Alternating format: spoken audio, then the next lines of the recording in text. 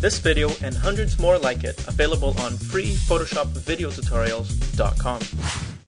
In this video, we're going to learn how to create smooth skin, which is to say, for some close-up and portraits especially, we want to remove some of the blemishes, some of the spots in the photo, and just make the skin look a lot smoother.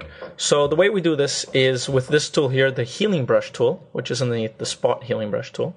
And for the Healing Brush tool, we want to set some options here. So we want to make sure that the diameter is not too big, so something around the size here will do. We don't want anything monstrous or anything like that. So a small diameter. Hardness, a low hardness setting, so that the modifications that we're going to be making are going to be fading out. So it's not going to be a harsh modification. And the spacing, we want to make sure that the spacing is at its lowest. Right.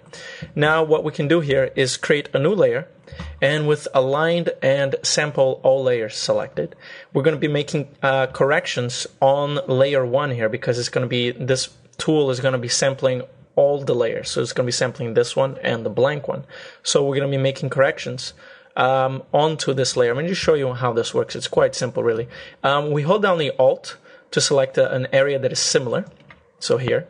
And now here, we're going to click and let go, and we've made that modification. Now we've made that modification to this layer and left the background layer untouched. So if we unview that layer, we can see that that spot goes back.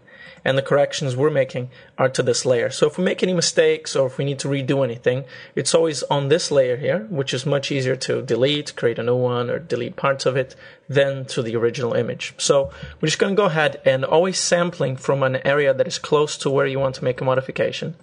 We're going to be making the skin smoother. So we're just right now just removing the blemishes and making it look nicer. So we're removing any red spots, anything that you want to be removing from the photo itself. All right, once we're done, what we're going to do is select our 2 layers here, duplicate them, and then we're going to merge the layers that we selected, right? Those 2 layers. So in effect, we have these 2 layers merged into this top layer here. So it has these 2 layers into one. The reason we're going to do this is we're going to go into Filter, Noise, and Median. And we're going to apply this effect to the layer, but we want to then scale it back a little. And that's why we've combined and made this extra layer here. So the deal with Median is that we want to make the skin look smoother, but we don't want to make it not smooth enough. For example, on 1 here, if you hold down your mouse as you're moving, you can see the original image, and then when you let go, you can see the modification. And it hasn't really smoothed out any of the details as much as I'd like it to smooth. But also, you don't want to do it too much so that it just becomes a blob, right? So you got to strike a balance. In this photo, I think it's a 2 will do the job just well. You can compare the before and after here by moving things around, and you can see that it does make the skin overall a lot smoother. So we're going to go ahead, click OK. And we're going to change the opacity here to 50%, just so that we have sort of an in-between. If we unview it, you can see the original with our modifications here, but the skin overall hasn't been smoothed out, and now with it smoothed out. This is great, but it smooths out too many things, too much stuff that doesn't need to be smoothed, right? We want to focus on smoothing just the skin. So for that, what we need to do is select that top layer there, and we're going to add a layer mask and fill it in with black. So black being my background color, I'm just going to go ahead and Control and Backspace, fill it in with black. So essentially this layer isn't, it's masked out completely. Now what we want to do with a big brush, we want to set a low hardness and a big brush. So I'm just going to select here something quite large here. We're going to punch a hole through that mask, right? So we want to, with opacity of 100% here, make sure that you're on 100% opacity. We're going to be smoothing just the skin. And that's why we're using the big brush here for the bigger areas, like the cheeks and the forehead.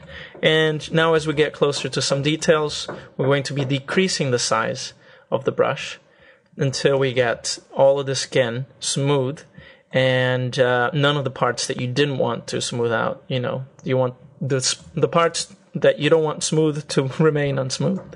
and the skin, just the skin, to be smooth. So if you need to gradate anything, if there are any parts that you need to do a little bit more than just the on and off of the mask, you can change the opacity of your brush to like 40% or 50%, so that what you're removing isn't, or revealing isn't, an on and off. It's a little bit in between there, so you can gradate things a little bit better, especially on the edges. When it comes to edges like that, it's a little bit better to have a lower opacity.